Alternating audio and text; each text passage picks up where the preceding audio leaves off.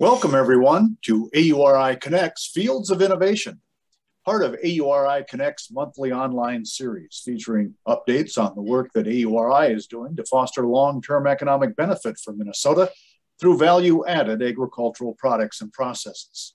I'm Dan Skogan, AURI's Director of Industry and Government Relations, and your host for Fields of Innovation. The AURI Connects program is hosted by the Agricultural Utilization Research Institute of Minnesota. Fields of Innovation is focused on bringing together Minnesota's regional ag and food value chains to build capacity and successfully commercialize new and emerging crops and events. Remember that this event is being recorded and archived and can be found at auri.org. Also remember that participants are muted, but you can ask questions through the Q&A portal on your screen. Now today our program will take a deep dive into the aquaculture industry of Minnesota.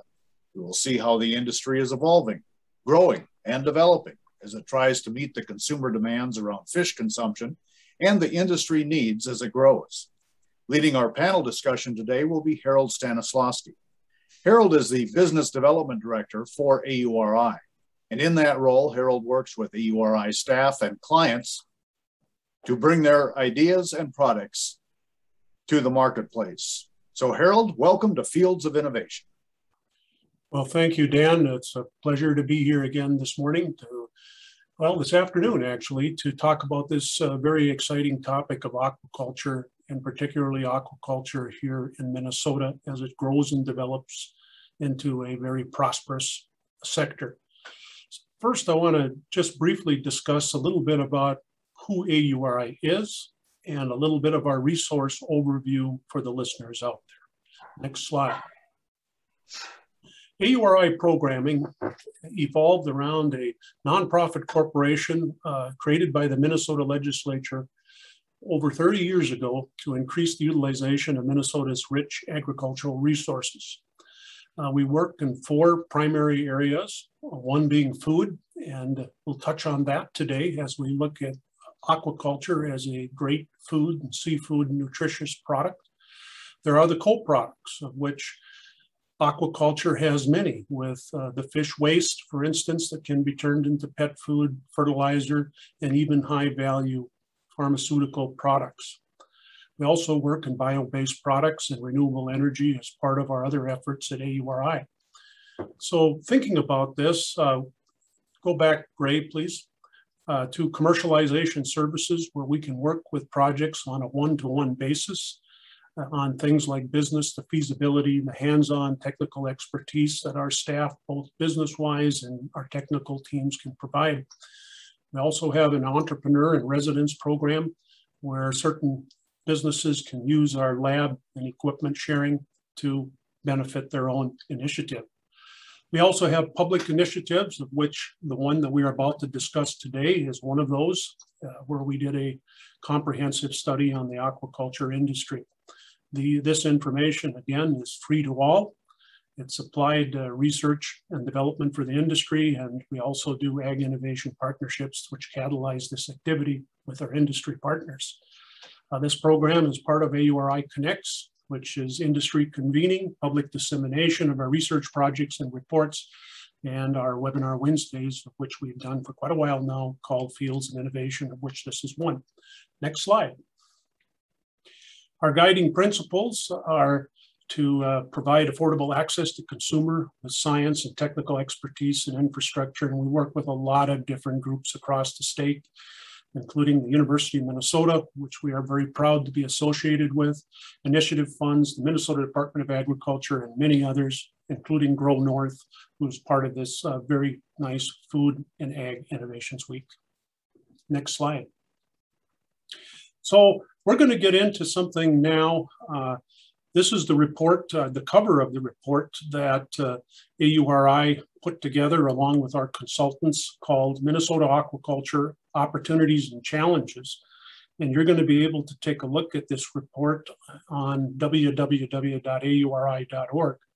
But just to make a few comments here before we get started, that globally, aquaculture is one of the fastest growing food industries. The key drivers are technological development, increased production, and growing understanding of the health benefits of fish consumption.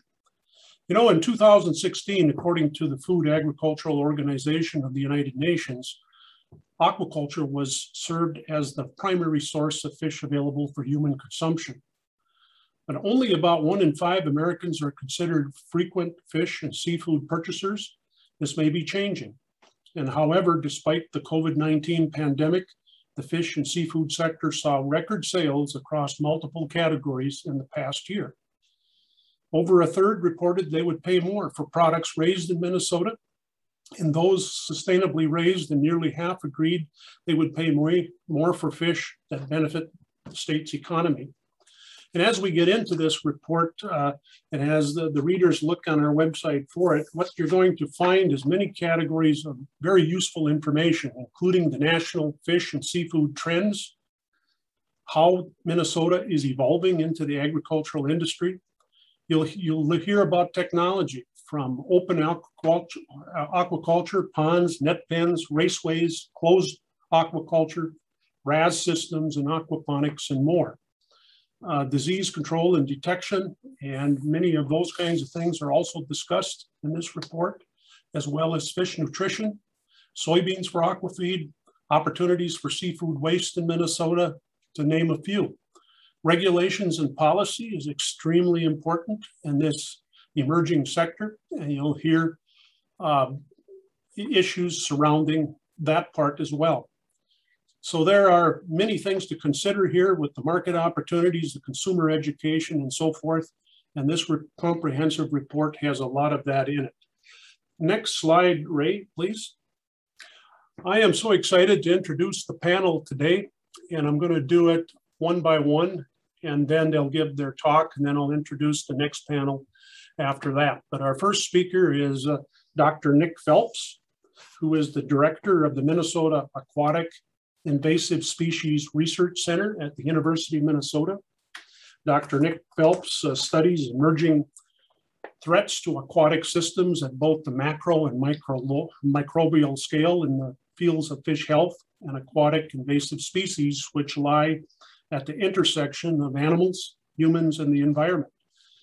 His goal is to identify threats, understand the risks, and ultimately develop long-term evidence-based management solutions to balance the needs of all relevant stakeholders. With that, Nick, I am very glad and happy to introduce Dr. Nick Phelps for the next part of our program. All right, thank you, Harold. Can you hear me okay? Yes. All right, well, thank you for the invitation to be here today and for the introduction. I should point out that although I'm the Director of Research Center focused on invasive species, my background is quite heavy in aquaculture. So although the two topics intersect quite often, I've worked on a variety of aquaculture things, and I'll highlight some of those here in just a bit. But I wanted to begin my comments with just a brief overview of the history of aquaculture here in Minnesota, just to sort of lay the groundwork for what you're going to hear from the producers.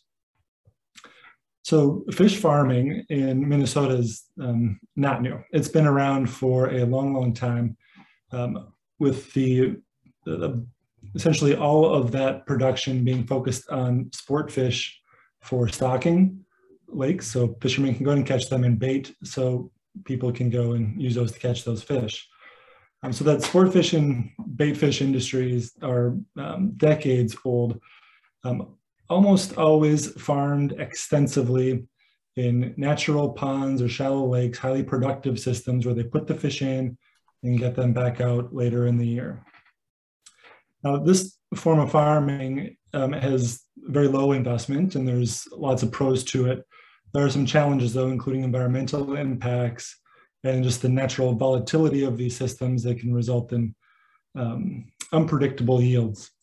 So over the last couple of decades here in Minnesota and around the world, there's been an increased interest in moving fish production indoors into controlled systems where all those environmental factors can not only be controlled but optimized to specifically suited to the species that they're raising. And as they move the fish indoors, the priority has been not fish for stocking and for bait, but for food. There's many opportunities in these indoor systems for species across taxa and a variety of fish. Salmon is probably top of that list. Barramundi, shrimp, of course, you'll hear about in a little bit. Many systems, many species, many opportunities.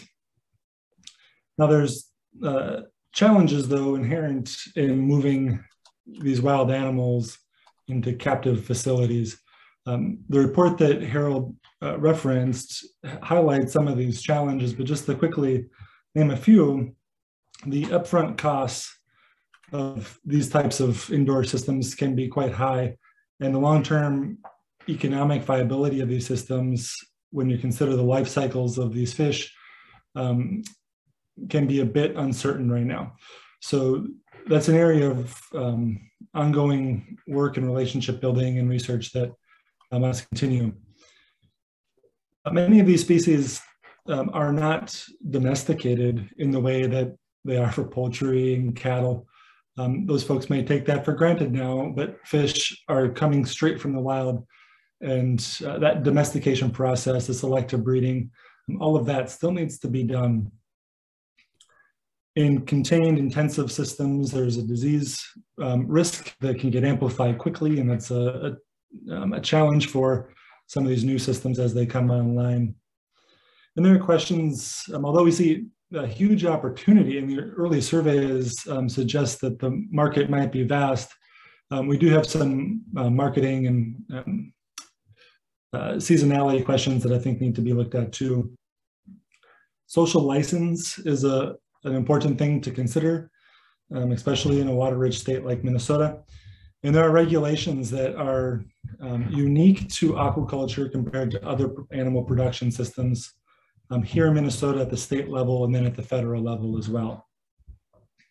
Now these, I just listed off a bunch of challenges, and I maybe should have started with more of the opportunities, but I don't think that any of those challenges are insurmountable. And I think that's important for folks to keep in mind as we go through this discussion, that although there are questions, questions are meant to be answered. And for those who can answer them, I think there'll be a really big opportunity to be at that leading edge of an emerging market with which we think is quite big. So I encourage you to keep an open mind as we go through the conversation and see if there's opportunities for you and the things you work on. But I want to mention quickly too, I'm at the University of Minnesota. I want to give you a little sense of what the U of M has done on aquaculture in the past and what we're doing now. The U of M has been working on aquaculture for decades. This isn't a new fad for us. It's been a long-term commitment of the university to this type of production system. I'll just give you some examples. Back in the decades 80s into the 90s, there was a lot of work on environmental impacts of aquaculture in natural ponds, so the outdoor production system, and a lot of work trying to innovate both the production methods and approaches for bait and sport fish. Then in the late 90s, there was quite a bit of work looking at transgenic fish, the idea of genetically engineering fish to grow faster or to have desirable traits that might be better suited for a production system compared to those fish that come straight from the wild. And we see that now with the aqua bounty salmon, but back in the 90s, we tried it at the U for both walleye and tilapia. And if you track some of that work, it's interesting to note that the Sleeping Beauty transposon, this huge breakthrough in genetic engineering, was actually developed during the pursuit of genetically engineered walleye. So that aquaculture project led to this huge breakthrough for human health and many other things. Now, I've been at the U for about 15 years now, and I've worked on a variety of species, freshwater and marine, across different system types, including traditional aquaculture ponds, these indoor intensive production systems, and a fair bit related to aquaponics, where you grow the fish and plants together in one integrated system. Now, my PhD was in veterinary medicine, and so I've spent a lot of my sort of research focus looking at animal health, fish health and disease, how to diagnose it, prevent it, and keep it from spreading within the system and between systems.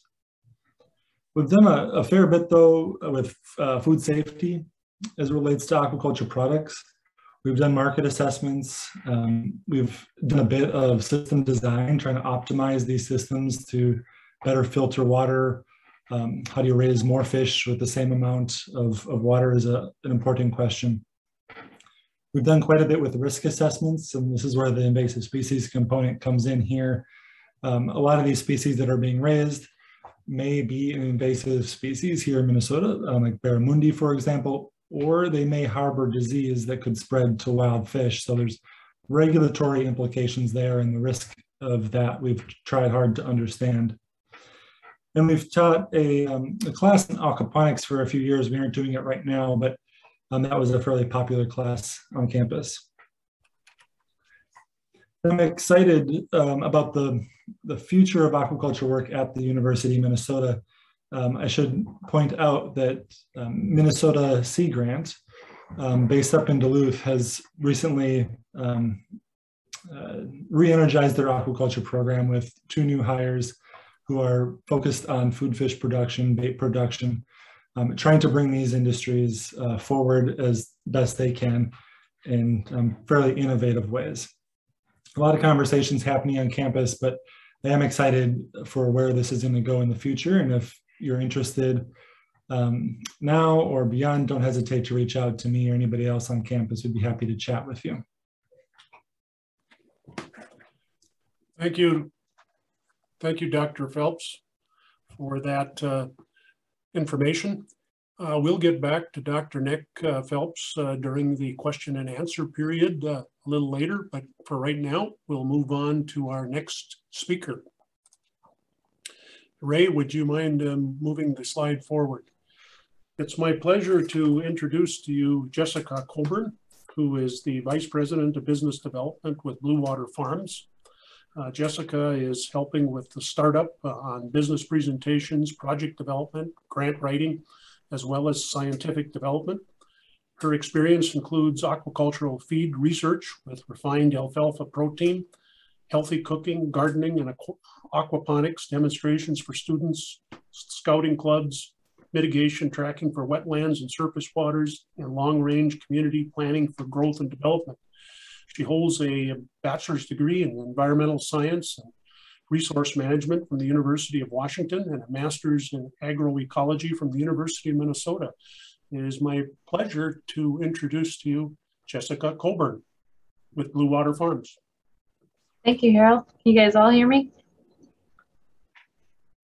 Am I muted? We can hear you, Jessica. We can hear you, Jessica. Just making sure. Yeah. All right, well, thank you for that introduction, Harold. And as you said, I am with Blue Water Farms and also a board member of Minnesota Aquaculture Association. And this first picture here is from my graduate research a couple of years ago when I was researching refining alfalfa for perch and trout feeds.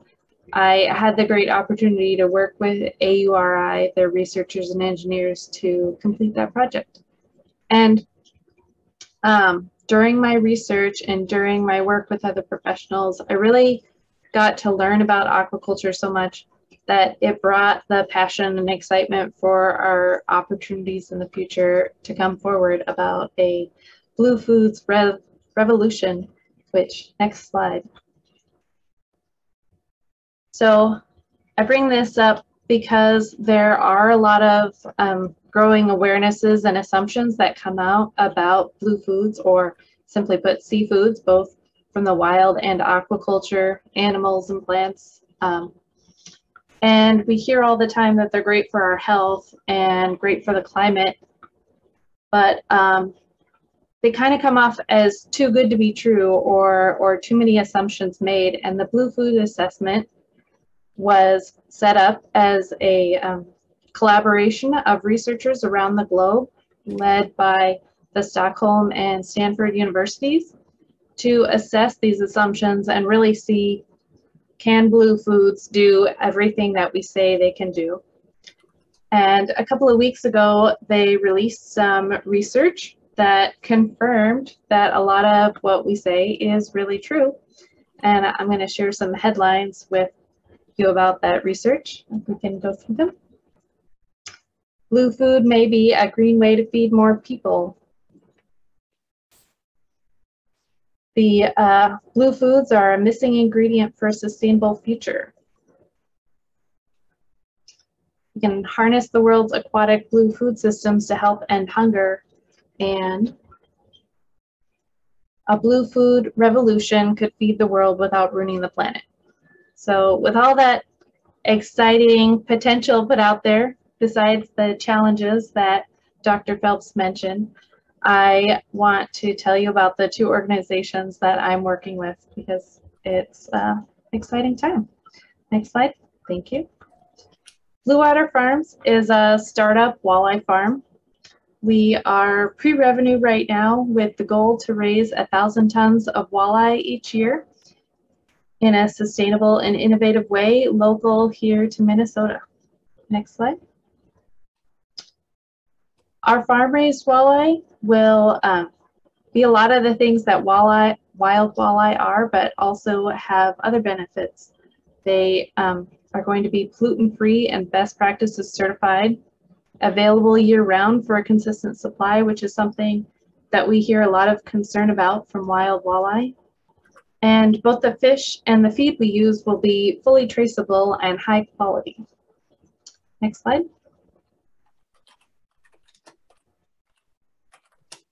Our farm is built on innovative technology. As you heard from Nick Phelps, that a lot of the farming interest is moving indoors, and the way that we're approaching that is recirculation aquaculture, which reuses the water, and it can be used with aquaponics or on its own. And one of the great, or a few of the great benefits about this system is that you have a great amount of control over the variables. You're not subject to all of the environmental changes of heat or drought, which we've experienced a lot of this year, or you know, extreme colds and birds coming to eat your fish and other things. We also have a lot of control about the source of our water and feed, and really what goes into the system and what comes out. And one of the great things about recirculation is the efficiency in the design uses 1/10 or less of the water used in flow-through systems on average. So we believe it really hits on some of the great sustainable goals. Our marketing team, thank you, has documented a strong market for walleye already, both for fingerlings for the stocking market, which is traditional, and the fillet market into the food fish realm. Next slide. While we've seen market potential around the world, and especially all over North America, our first focus is on the 12-state region that really has a cultural identity that hinges on sport fish and walleye, where it's widely recognized. The region has 14 million households that on average eat 3 pounds of freshwater fish each year, which sums up to about $360 million spent on freshwater fish just in these 12-state regions. And we believe that because walleye is widely recognized in the region for taste and nutrition and the identity, that we will have no problem selling out of 1,000 tons a year once we get there. Next slide. Our team is led by founder and CEO Clarence Bischoff.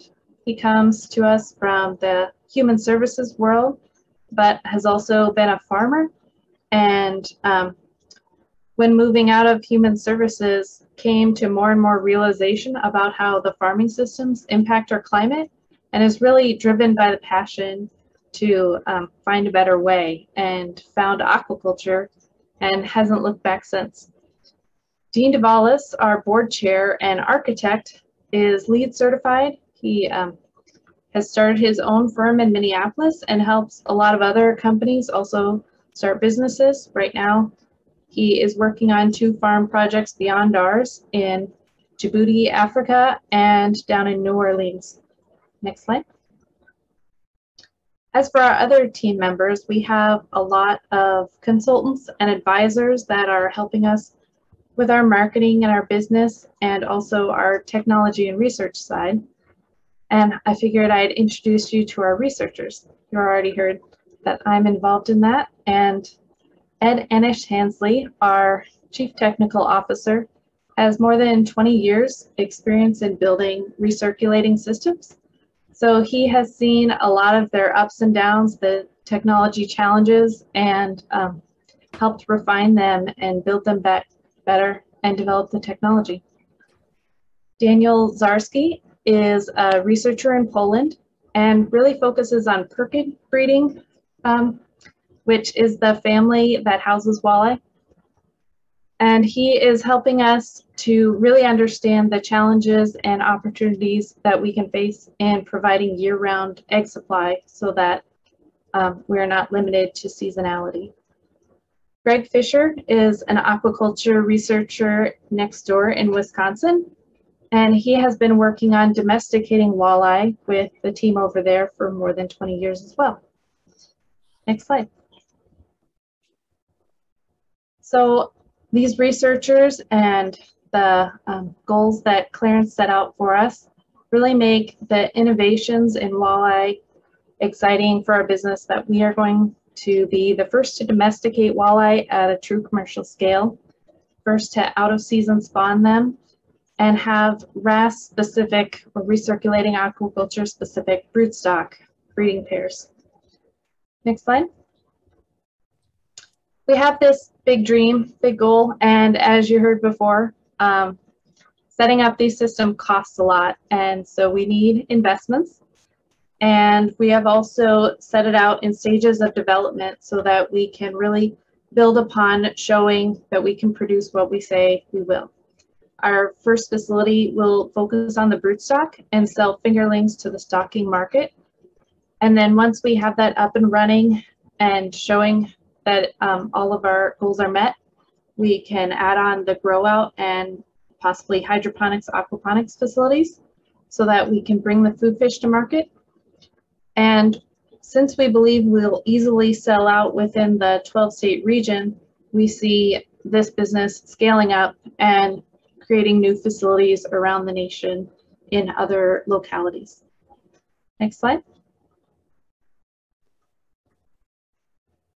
I wanted to also tell you about the Minnesota Aquaculture Association because it focuses on more than walleye and gets to be a little bit more of an advocate for the industry. Next slide. Our mission is to promote the long-term sustainability and viability of the industry, and we do include everything from food fish to bait and sport fish, anything in between. Next slide. I like to bring up this DNR picture of the fish in Minnesota because we do have a lot of variety, and a lot of them have already been supported by aquaculture over time. Next slide. Pausing here a little bit to talk about the history of the Minnesota Aquaculture Association. We had one previously, but due to the downturn in the economy in the early 2000s and low membership, it closed in 2010. But our current association was restarted after a 2017 workshop by the University of Minnesota and Sea Grant, who are hearing all of the excitement around aquaculture and a lot of people interested in taking classes or doing research or starting businesses. And they saw a lot of counteracting goals and wanted to get the professionals together to say, okay, what do we need? Do we need more research into certain topics, or do we need policy changes? And one of their key findings was that we need to reorganize the association so that we have an industry voice who can really speak up and advocate for what we need. Next slide. So we were reorganized in 2019, and we have a board of seven of our members. And just highlighting these four quickly so that you can have some faces to put with the industry. We've got Chad Hebert here, who's treasurer. Chad has been farming yellow perch for years and currently works right now with the Little Earth of United Tribes in Minneapolis. With them, he's supporting their mission by incorporating aquaculture to help the community nutrition plan, as well as to educate and empower their youth on a new track. Karen Clark, our government relations chair, is formerly a Minnesota State representative and currently the executive director at the Women's Environmental Institute. They teach an 8-month course on aquaponics.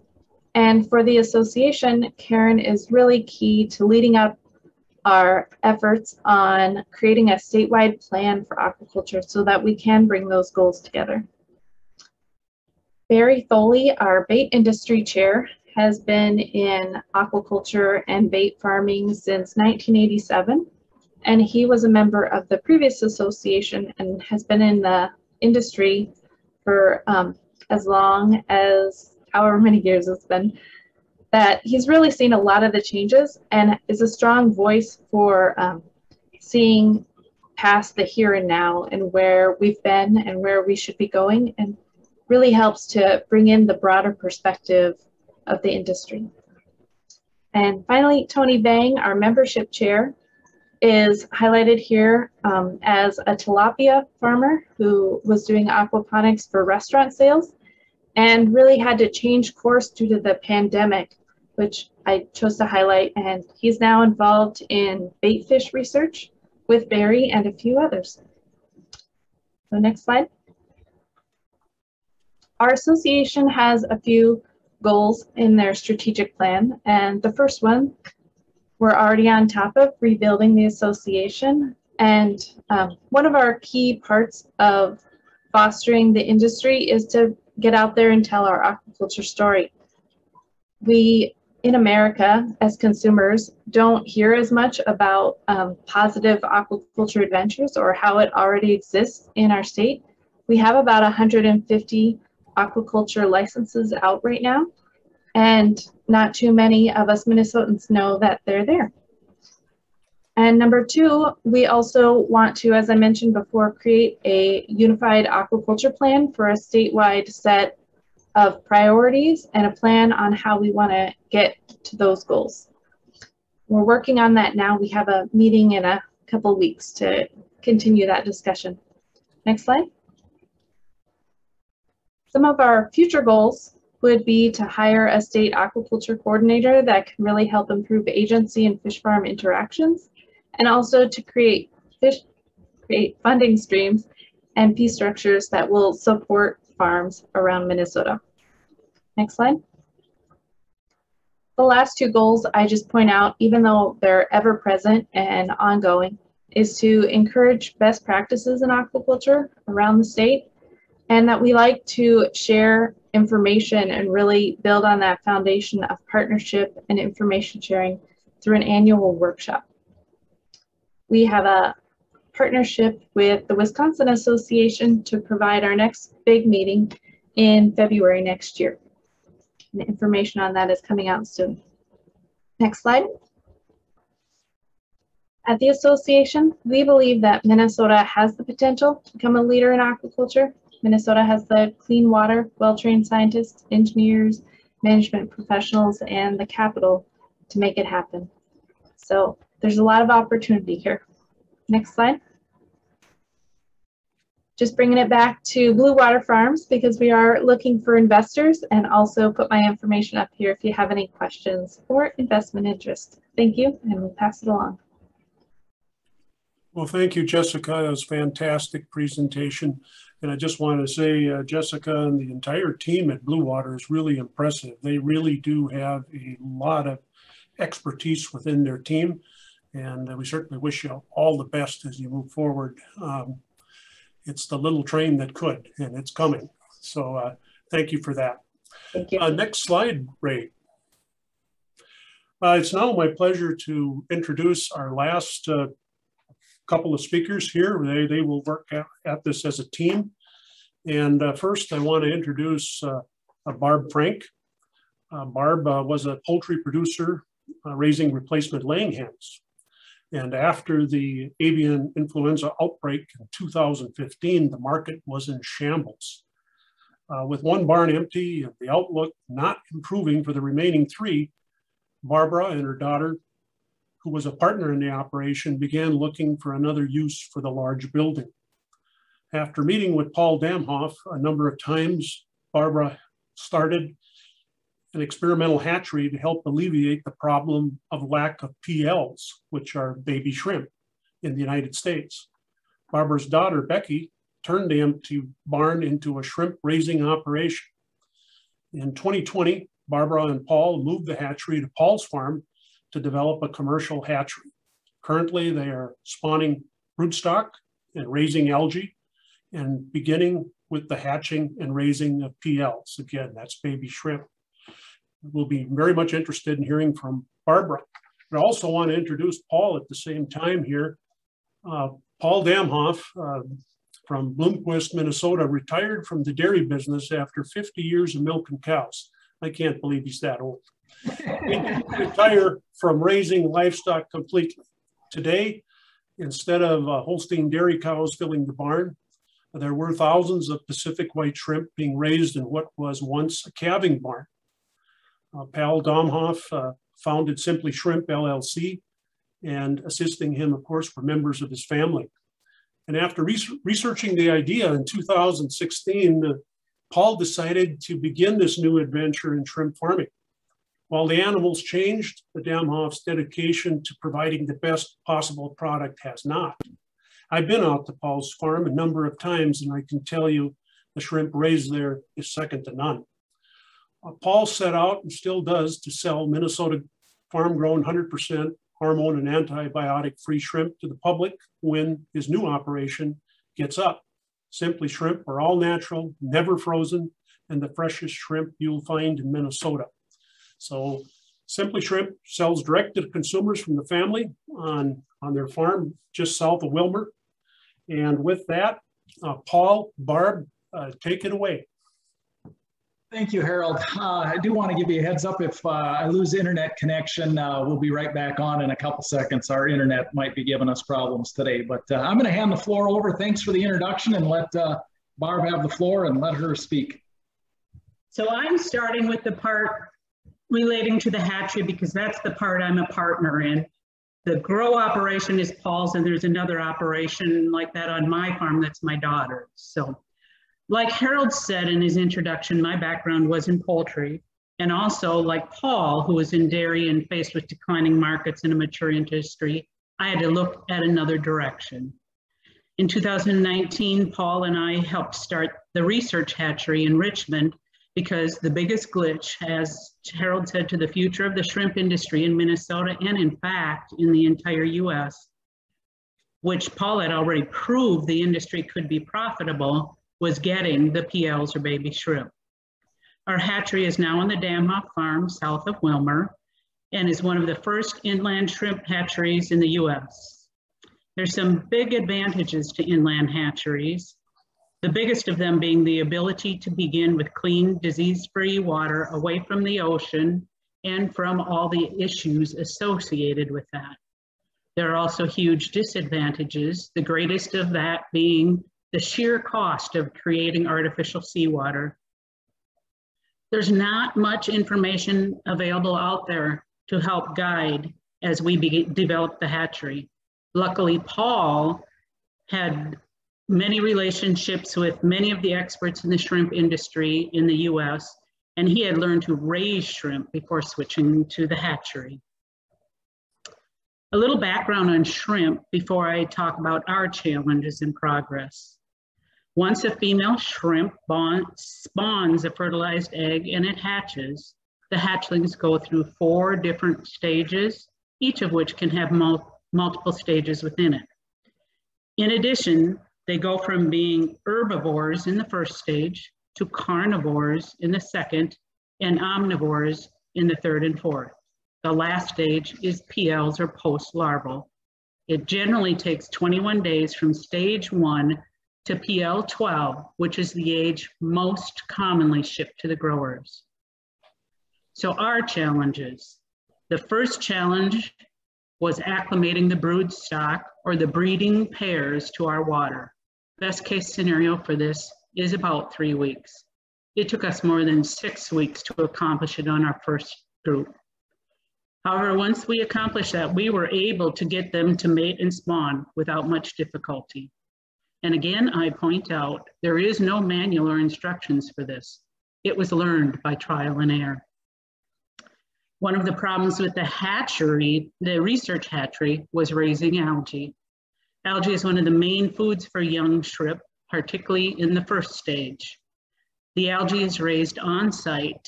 Setting up and managing a disease-free algae lab became a priority because, after all, it is the first feed for the nebulae, which is stage 1. And if we didn't have clean, nutritious algae, we couldn't feed the nebulae once we got them. With Ari's help, we had a PhD algae specialist and a few industry people help us create our algae lab and set up our practices, which is currently very successful. We do anticipate we may have some new challenges as we scale it up once we bring the hatchery on at full capacity. Figuring out the components of feeding and raising the young hatchlings has proven to be a huge challenge. The number of things that need watching are staggering. Water temperatures, pH, alkalinity, salinity, ammonia, nitrates, nitrites are tested regularly. Figuring out how to count how many nebulae or baby shrimp we have has been challenging. And if we don't know how many we have, how can we know whether or not we're overfeeding them or underfeeding them? Overfeeding leads to problems with water quality. Knowing the cell count of our algae itself is what determines how much to feed them, and that's another challenging issue that we are learning. Each of these issues have been faced again by trial and error. We believe we are getting close to handling each of these problems and will soon have PLs for sale. This will be the first true Minnesota shrimp in history. There are many things on both the hatchery end and the raising end that will be necessary to make the shrimp industry viable in Minnesota. The hatchery is and was one of the first ones. However, affordable continuous monitoring equipment for the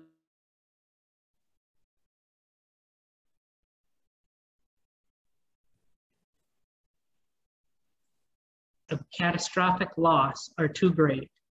Additionally, there are feeding systems in development on the raising side that greatly improve the current ones.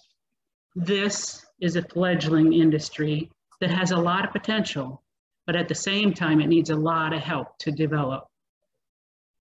COVID was rough on all existing Minnesota shrimp farmers. They were struggling with PL availability before COVID ever hit, and it made it exponentially worse. In addition, since most were struggling when it hit, the programs developed to help businesses make it through COVID often didn't apply, or when they did at very small levels. Most, if not all, shrimp operations are barely hanging on.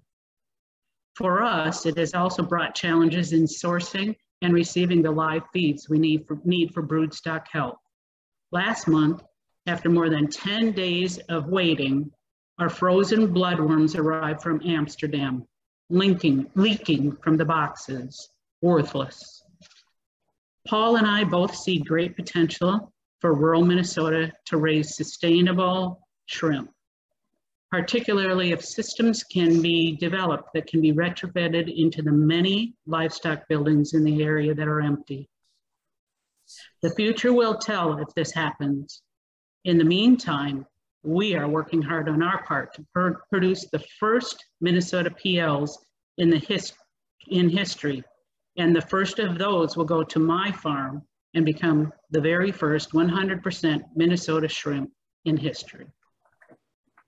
I'm so blessed and so thankful to have Barb as a partner in Minnesota Shrimp.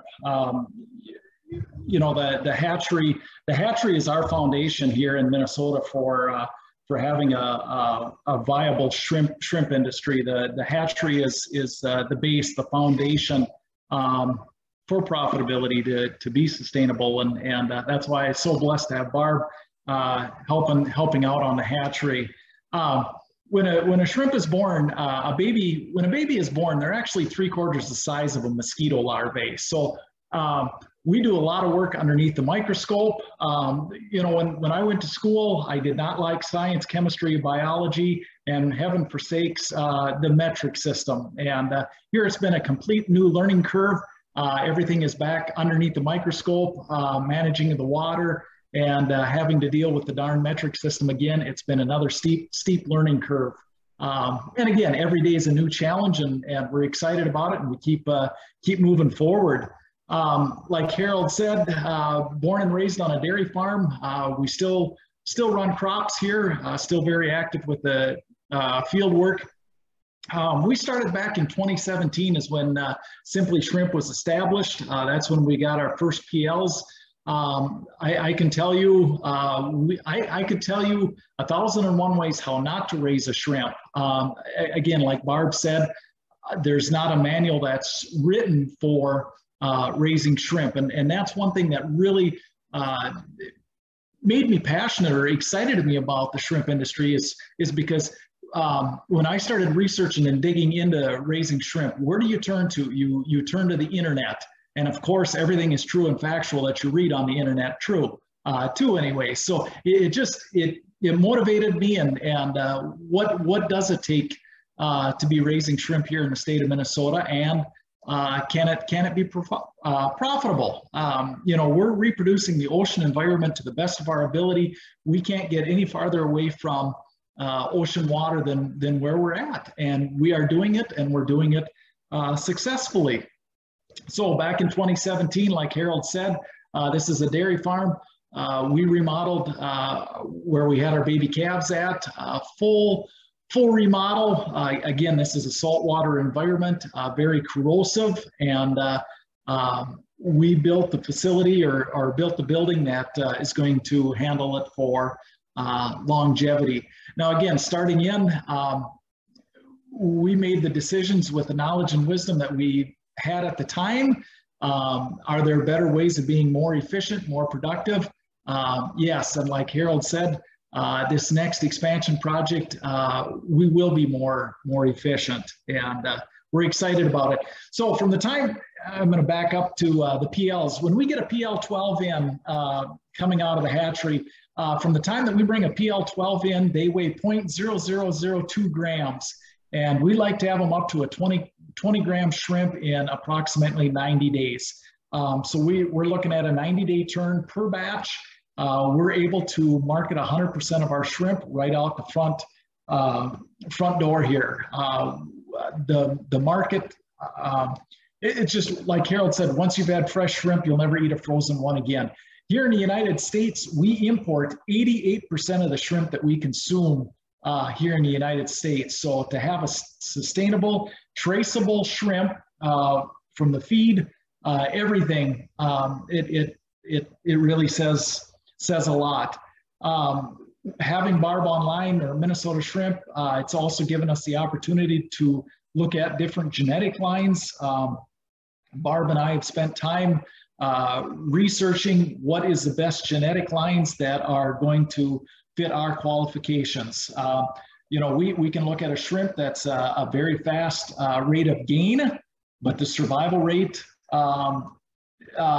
is challenging, or we can get genetic lines that are very hardy.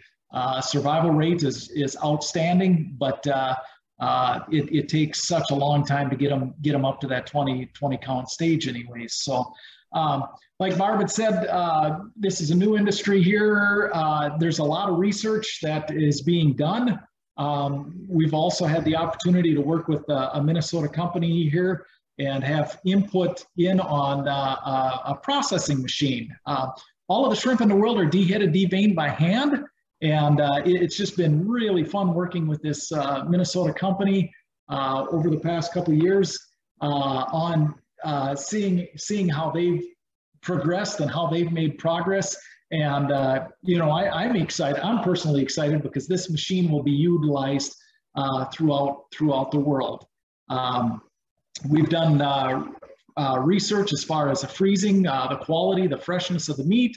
Like Barb had made a comment, there's a feeding system that's in the process of being worked on. Actually, it'll be coming down to Barb's very quickly for R&D. And I'm excited about the shrimp industry here in the upper Midwest and Minnesota, and being able to put Minnesota on the map.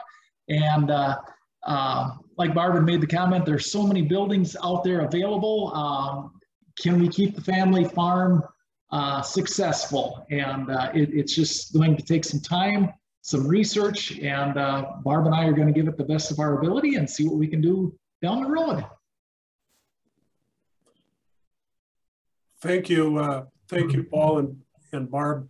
I'm going to turn it over to Dan Scogan now. We're going to go through some questions, but I'll probably come back and ask you folks some specific questions at the end. But Dan, go ahead.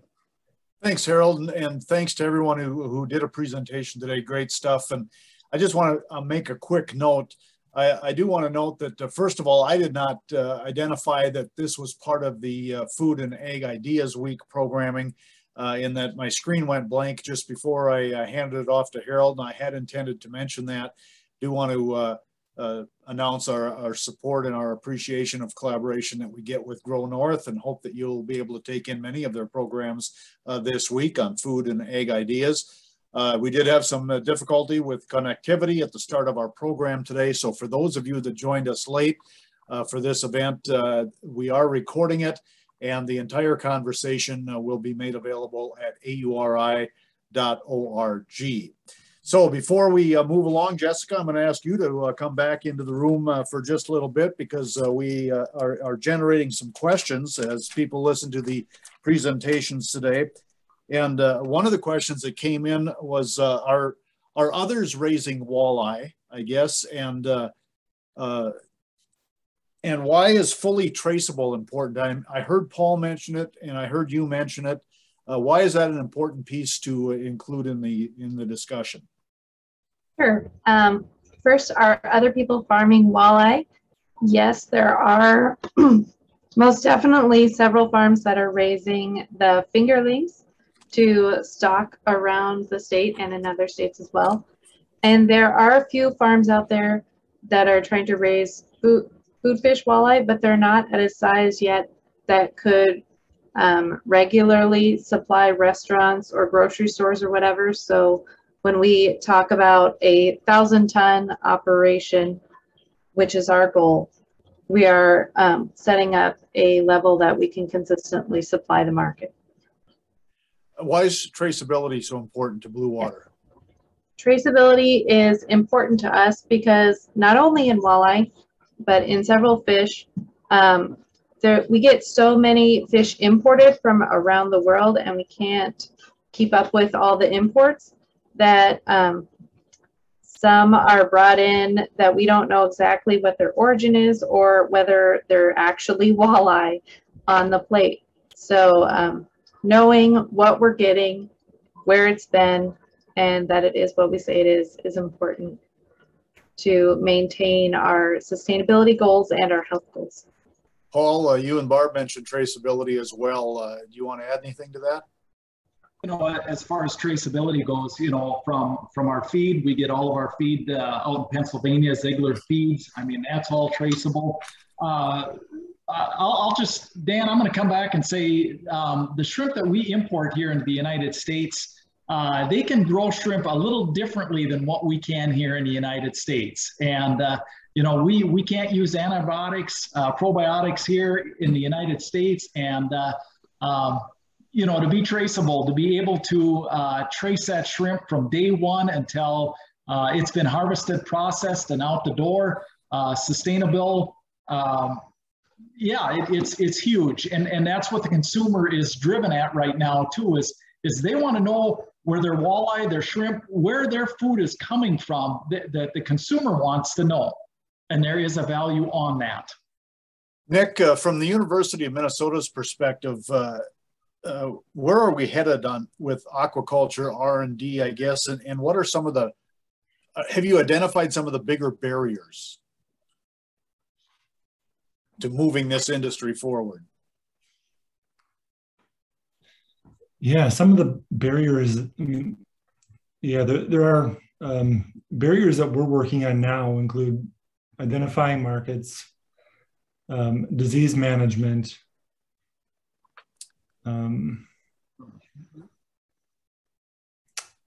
those are probably the two as far as food fish goes that we're working on right now. And thinking about others that we might have in the pipeline, cryopreservation of fish eggs or shrimp, like that's one that's emerging too, that could open up some very significant doors if that works out. Selective breeding would be important as these fish and shrimp become increasingly domesticated. Feeds and sustainable feed ingredients that are good for both the environment and fish growth are important, and we've done some work on that. Jessica's master's project. Yeah, there's a lot going on a number of fronts. Unfortunately, we can't work on them all at the same time, so we're working down a list. We have shrimp and walleye represented here today. Are those the two most promising, or are there other species that hold a lot of promise? And those are up to whoever wants to tackle it. Nick, go ahead. Yeah, from my vantage point, those are both, walleye is obviously a locally important species, a very interested consumer base. Shrimp are globally and here in Minnesota, a very important seafood product. So that's an important one as well. Other species that may have potential in the future here in Minnesota would be yellow perch and perhaps Atlantic salmon, among others. Paul and Barb, we do have someone who would like your email address. So if you could add that to our chat portal on your screen, we would appreciate that. And I don't know what if we're getting into proprietary areas, but Jessica, there was a question about ingredients in your feed. What ingredients are you using in your feeds? And also they were wondering about the timing of the development of your brood stock in your grow up facilities. Do you have a kind of a timeline that you're working toward getting all of that put together? Excuse me. Once we get the investments that are needed, we anticipate being able to open up our broodstock facility within about 1.5 years. And I would say that the grow out facility could follow within 3 years, depending on, again, further investments and proving out the success of the first facility. And on the ingredients, we are planning to start off with the industry standard best practices, which are typical feeds from Spreading and other feed suppliers with both fish meal and soy in them. But we look forward to our future of including a lot more insect meal in our feeds and incorporating insects, because we think that they can eat the exciting products that the university has been developing for oils like camelina and some other great forever green products, and transfer them to fish. And we might incorporate camelina in the fish diet as well, but it's exploring feeds and increasing them. And if all goes well, Paul, with your facilities, what's your capacity? How much shrimp can you raise? I'm going to be quiet on that one, Dan. Okay. Let me back up on that one, Dan. I'm sorry. I'm not going to give an amount, but you know, we've worked with Ari in the past. Taste testing. We've got wholesalers lined up, restaurants, casinos, wineries, vineyards. We will have enough shrimp that we will need to be selling not only here off the farm, but also having off-farm sales as well. And for the hatchery, that's a different component. So there's 3 businesses actually here. Simply Shrimp is a raising operation, as is the shrimp shop on my farm. This is Minnesota Shrimp. The hatchery is Minnesota Shrimp. The hatchery, when we're at capacity, can raise 100 million PLs a year. So do the math, right? A couple shrimp. Let me ask all 3 of you, are you being monitored by the DNR? Can I step in on that one first? It's been a bless. I'm going to come back. I have had very good success with the DNR. Again, keeping communication lines open. I've never had a problem with the DNR. Yes, we have to get all of our permits for every time that we import shrimp in. The DNR is just doing their job. Another one that also keeps close contacts with us is MPCA, and it's been, again, it's telling them our story, educating them, and putting the foundation down for other aquaculture facilities in the state of Minnesota. And it does take time. It does take legislation to get crossed. We might have locked Paul up momentarily. There's Jessica, DNR, and you and MPCA get along okay? Sure. We are not currently raising walleye, so we don't work with them too much, but through the Aquaculture Association and through researching what we need in the future once we get our facility up and running, we are definitely keeping the lines of communication open and keeping the relationship there. And Nick, are they interested in the work at the U? Oh yeah, we work with DNR quite a bit on all sorts of different things. Just to be clear here, unlike other animal production systems, the regulatory aspects of aquaculture fall under DNR, not Department of Ag. So it's a bit unique in that regard compared to other system types and even aquaculture in other states. And let's talk about aquaculture a little bit, or aquaponics, as we see the waste streams being used to help grow other things. Are both of you, Nick, or rather Jessica or Paul or Barb, are you involved in looking what else we can do to create a revenue stream? Yes, that's very important to Blue Water Farms in fully utilizing all the nutrients coming from the fish system. Paul or Barb? Yes, yep, Dan, you know, this is a saltwater environment. We could raise sea asparagus, we can raise sea kelp. There are different things that we can be going that direction. That is going to be down the road sometime, because right now our focus is on the hatchery, the foundation, and raising the meat product, raising shrimp out. But sometime down the road, yes, believe me, we've had that discussion, but there's only so many hours in a day, and we got a lot on the plate, Dan. Got to take baby steps, or we got to learn to walk before we can run, or? Yep. Okay.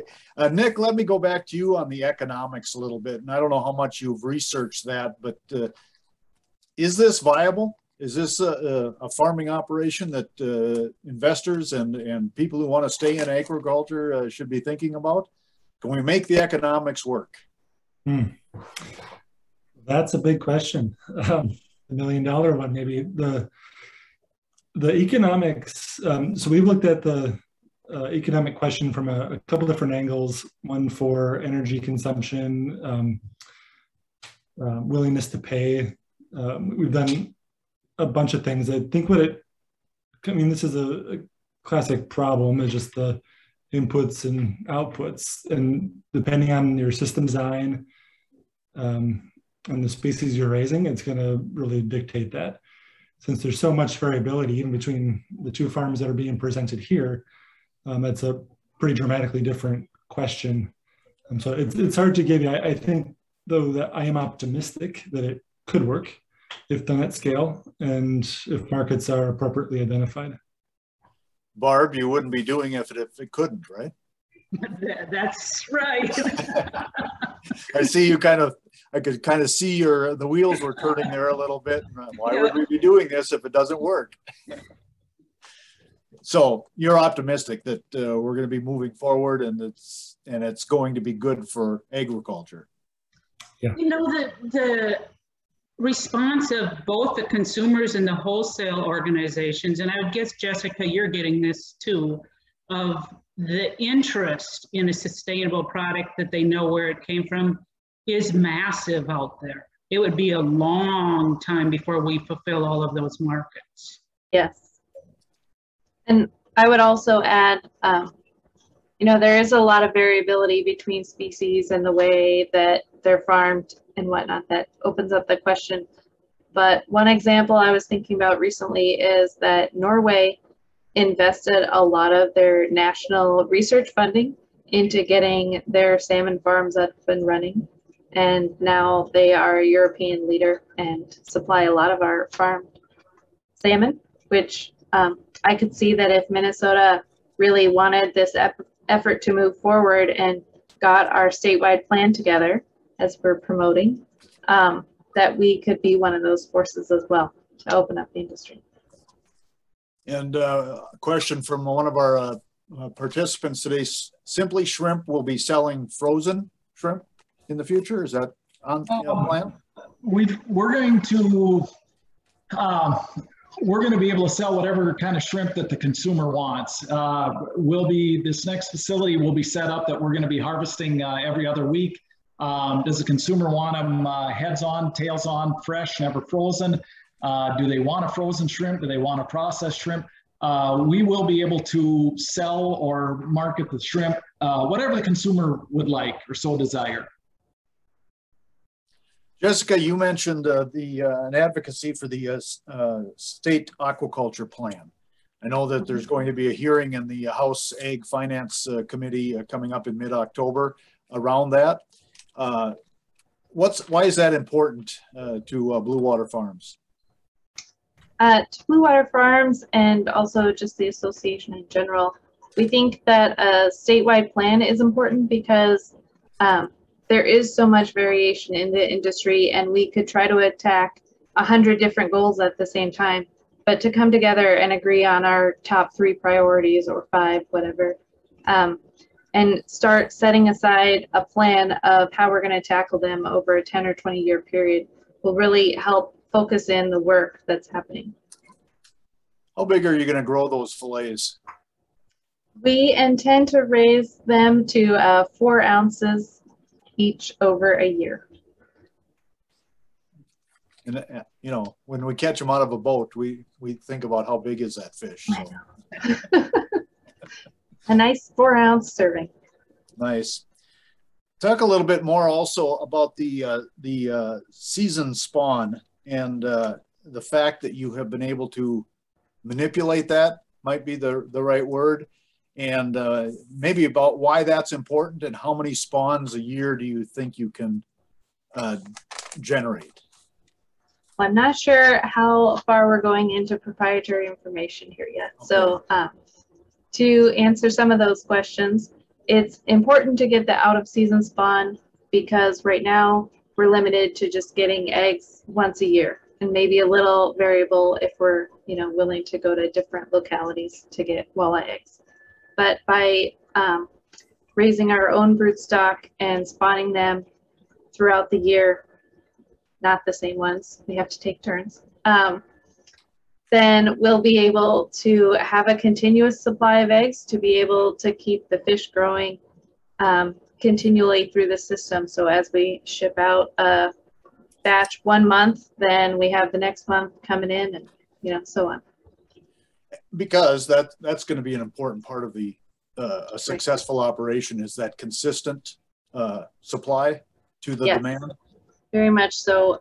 A lot of grocery stores and restaurateurs want to know, like, if we order 500 pounds or 5,000 pounds, will we know that it's coming in? Is that the same story for the shrimp producers? Correct. Yep. We have a question here about, can we formulate our own feed diets in Minnesota, and could specialized feed plants be part of our ecosystem locally?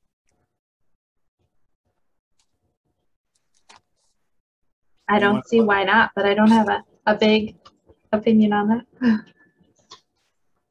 Yeah, yes, that is something down the road that we possibly could do.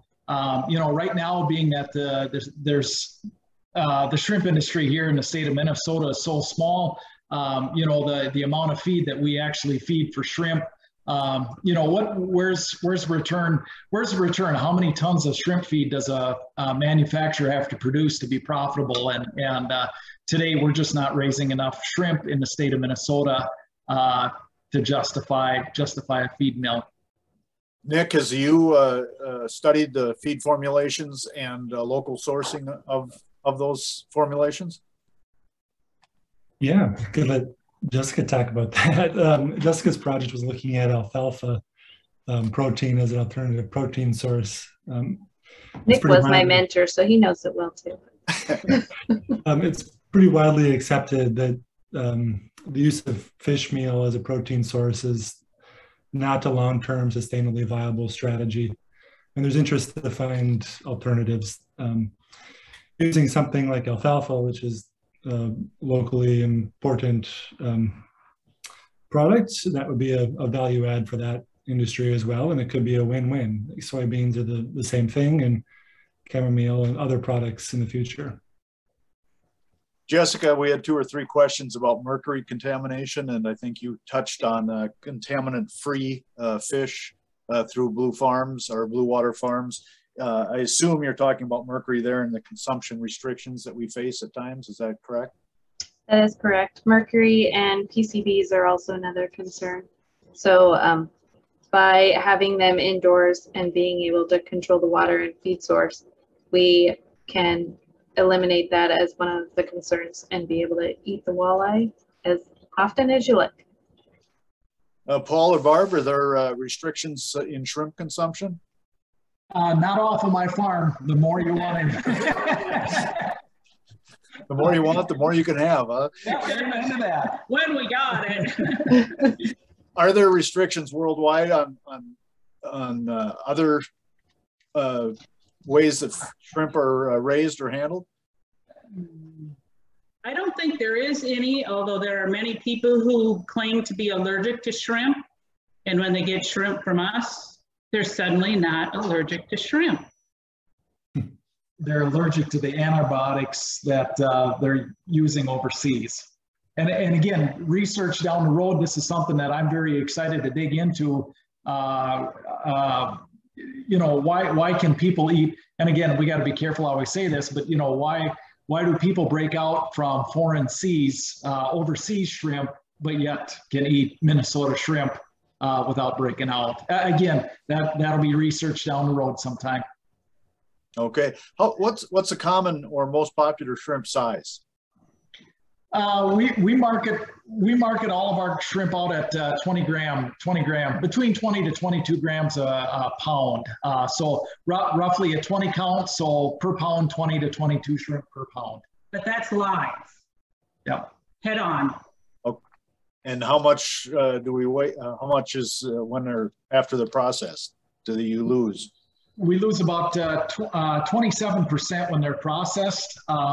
With this company, Minnesota company that has manufactured the processing machine, there's other revenue sources that will come off of the shells, the heads. There's a value for every product of the shrimp.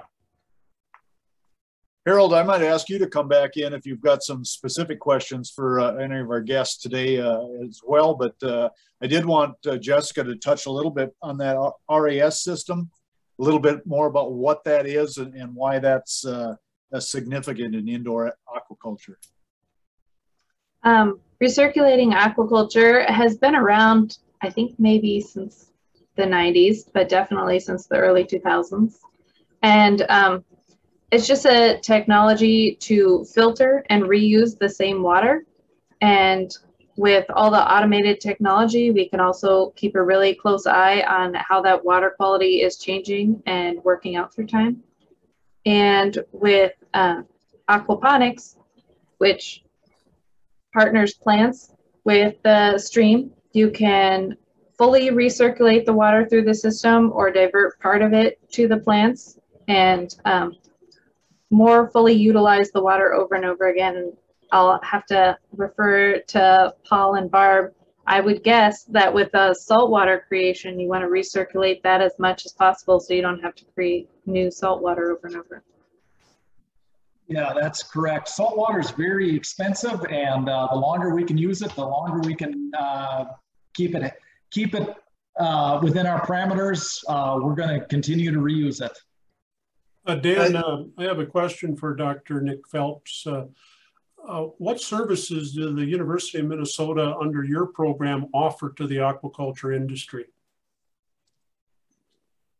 Yeah, so we're interested and eager to partner with the industry to think through research ideas. That's one aspect where we've done a lot of work. We have some outreach capacity, just connect you with information, think through information sharing, the questions that you may have. Then at the College of Veterinary Medicine, the diagnostic lab, they provide diagnostic service for fish health issues that you might experience. And that'll be very important for both of our operators here to know what you don't know from time to time, for sure. I want to just get into a little bit here in our last moments for Paul and Barb and Jessica, because I've worked with you both. We know what a journey this is to get something from idea to reality. There's a lot of things to think about business-wise, and maybe you folks could just touch a little bit about, you know, the feasibility process that you looked at and going forward.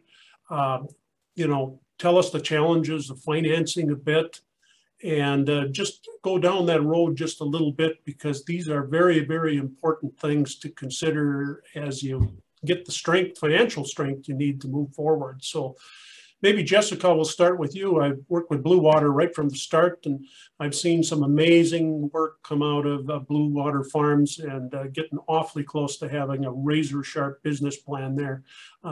Jessica, maybe just talk about that for a minute. Sure. Well, I will say that Minnesota in general has a great environment for businesses, with a lot of support from the Small Business Association and the Department of Employment and Economic Development. I have those E's switched, I don't know. And that we've gotten a lot of support through grants, as well as through just very generous advisors that are willing to work with us and share their knowledge and thinking on all of our ideas. And we have struggled to find investors, which I think is a struggle for both new businesses as well as aquaculture, because in the US, there aren't a zillion aquaculture businesses out there to really show investors how the future numbers will play out.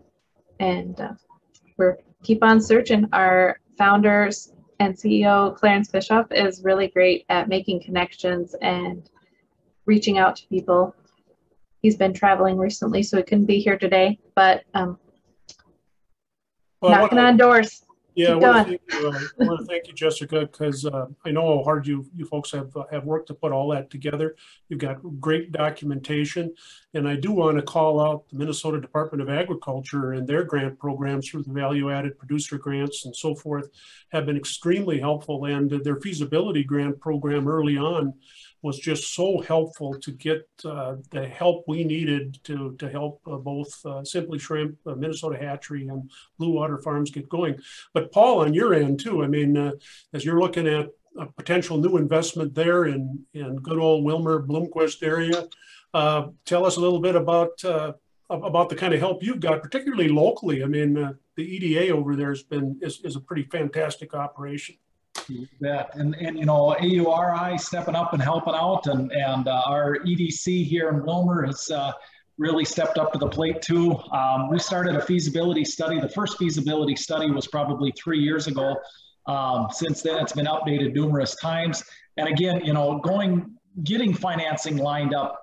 Go back raising corn, soybeans. Other farmers are doing it. This is where your expenses are. This is your income. and cash flows. Well, in the shrimp industry, in aquaculture as a whole, I'm sorry, Jessica, you know, how do you go to the bank and say, hey, I'm going to raise X amount of pounds of fish or shrimp. This is what my expenses are going to be, and away you go. And that's why, you know, to start on small scale, scale it up to get your expenses, to get your efficiencies. Our feasibility study today is a lot more accurate than what it was 3 years ago. And, you know, I'll throw one more back in there too, Harold. The construction, you know, we've got a very good general contractor that is helping me out on this facility. And, you know, when you sit down and visit with them, how many aquaculture facilities have you built? And that's why, you know, this is all new, and the expenses, and we can take our best guesses about it, but until you actually do it, they're kind of fictitious numbers in a roundabout way too.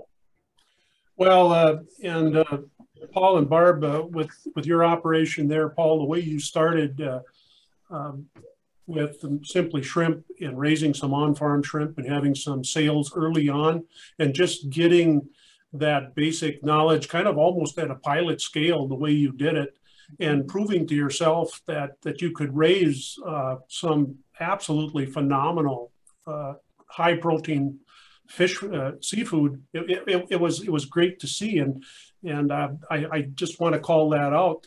But you know, just looking at this whole scenario as we move forward, there are lots of things that we probably don't know, and as we go with each other through the help of Nick, through the University of Minnesota and all the state agencies, DNR and so forth, who want to help move this thing forward, I think we need to share. And one of the things, Jessica, that I learned early on with your CEO, Clarence Bishop, he dragged me out to the Great Lakes Aquaculture Center in Bayfield, Wisconsin, and showed me, because I didn't quite believe it, that we could raise indoor walleye efficiently and effectively. And Greg Fisher over there and the team spent some time with us and really pointed out the systems approach of what you've got there.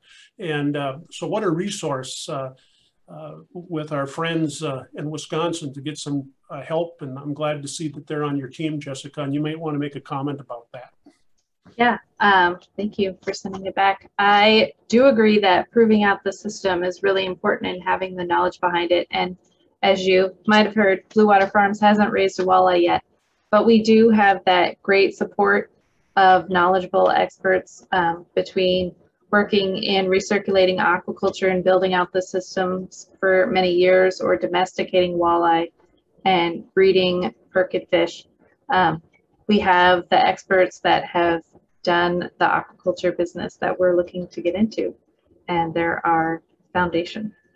Well, thank you, Jessica. And Dan, one final comment I have before I turn it back to you, and it is, how do you get a hold of us at AURI so that we can help you with the resources we have in our networks? And the best way to do that is just simply go to our website, auri.org, and on there it tells you how to get a hold of us. And when you get a hold of us, we'll come and see you. We'll examine where you're at, and then let's get started deeper in the woods as we move forward, because pretty soon we're going to have a walleye dinner and a shrimp dinner, and everything is going to be good. So from eggs to shrimp, from dairy to shrimp, from social services to raising walleye. Nick, you just never know where things can go these days, and that's why we all need to be dynamic. And I'll turn it back to you, Dan. Thank you, Harold. Dr. Nick, Jessica, Paul, and Barb, thank you very much for the information that you brought forward today, and best of luck, too, as you continue on those endeavors. We appreciate your time. Do want to note once again that we did have some difficulties with connecting early on in our program today, but if you did join us late, the entire conversation was recorded and will be available, as Harold mentioned, at auri.org. And if you go to auri.org, you will also find a list of all of our staff, and you can reach out to us individually or as a organization, and we will be responsive to your questions. That does conclude AURI Connect's Fields of Innovation for today. It's been presented by the Agricultural Utilization Research Institute of Minnesota. AURI's mission is to foster long-term economic benefit for Minnesota through value-added agricultural products and processes. Here's an invitation to join AURI on the Fields of Innovation Facebook group for future postings of events and other interesting content. Thank you again for participating today, and remember to visit the Fields of Innovation Facebook page. For more information on Fields of Innovation or any of the work that AURI is involved in, just go to auri.org.